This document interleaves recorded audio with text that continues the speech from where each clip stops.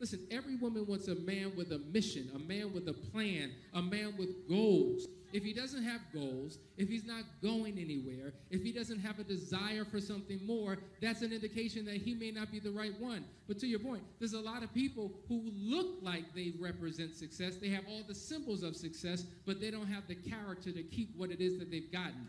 And so in a few years, it's all withered away anyway.